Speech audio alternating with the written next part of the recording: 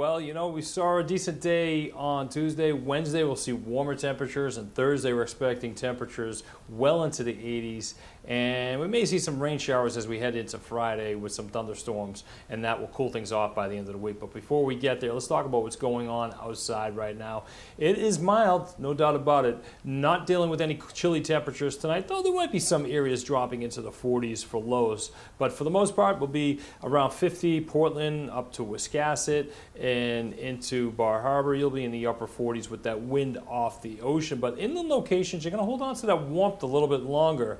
And with the shorter nights, we're really not going to be able to cool off that quickly. So it's going to be a mild night across inland locations. Right now, temperatures mostly in the 50s, even a couple of 60s around as we head into the overnight hours. So winds are light out of the south, and you know, that is key because we've been talking about these wildfires across western portions of Canada, and that's been dimming out our sunshine, and it's been in the upper levels of the atmosphere. So we really haven't been worried about that in terms of any type of respiratory issues that you have. But over in Nova Scotia, we've been talking about this, the wildfires that are occurring there, we have an east to west flow. Normally we have weather moving west to east, but we have an east to west flow, and it's low level smoke that's going to be moving across the bay, and we're going to continue to see those smoke plumes moving into our area tomorrow. I don't think they're going to be as pronounced as they were on Tuesday, but still keep that in the back of your mind tomorrow that we could still see some low level smoke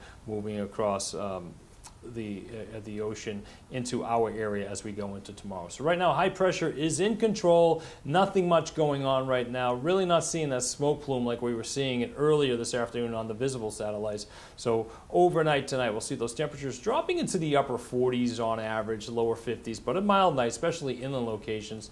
And even tomorrow morning, starting out in the 50s, a good place to start because many locations inland will have plenty of sunshine and temperatures jumping into the 80s. So a fantastic day tomorrow, a nice warm toasty day for that matter. And as along the coastline, we're still dealing with that easterly wind that's going to keep things a little bit cooler. And again, we could have some of those smoke plumes meandering into our area as we go through the course of the afternoon. Then tomorrow night, temperatures dropping back into the 60s, another lovely night, and that sets us up for Thursday when we're expecting temperatures to really crank up into the upper 80s across many locations, especially in the afternoon. And we will see some clouds increasing late in the day, especially across northern areas, as a cold front moves. Will be getting to its act together, moving into our area, and that will cool us off. So here are the temperatures tomorrow. Look at, we're taking a look at northern portions of the state. Yeah, Caribou, 88, usually one of our cooler spots. No, not tomorrow. 87 Millinocket for high temperatures. But look along the coastline,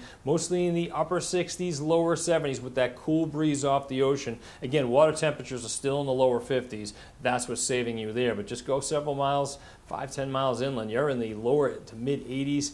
86 degrees ought to do it in Freiburg tomorrow. But as we get into Thursday, high pressure pushes to our east.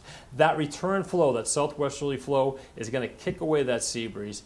Everybody starts to warm up on Thursday. We'll see temperatures breaking 90 once again. Yeah, I know we had 90s over the weekend, and a lot of us aren't ready for that.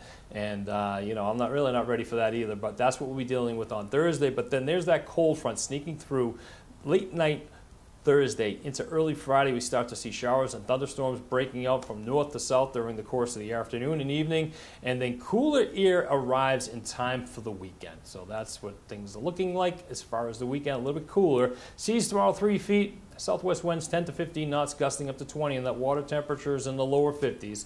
Here's your 7-day forecast. Inland 90 on Thursday, cooling off a little bit with more clouds on Friday with those showers and storms. Couple of lingering showers in the morning Saturday. We're going to tweak that forecast. Some models are hinting that those showers may stick around, but I think we'll probably kick them out by the early afternoon. So I think we'll salvage Saturday. Sunday's looking fantastic. Look at that, 70 degrees. That's right where we should be.